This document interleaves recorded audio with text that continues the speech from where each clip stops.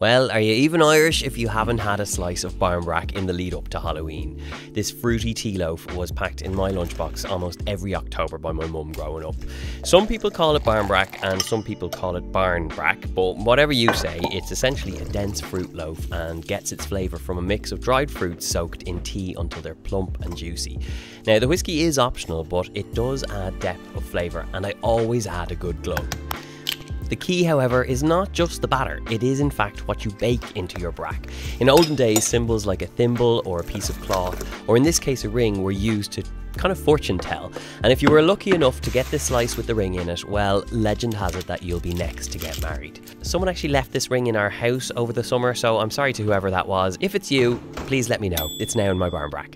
Anyway, it's one of the easiest baking recipes you'll make and keeps really well wrapped for about a week. So get baking!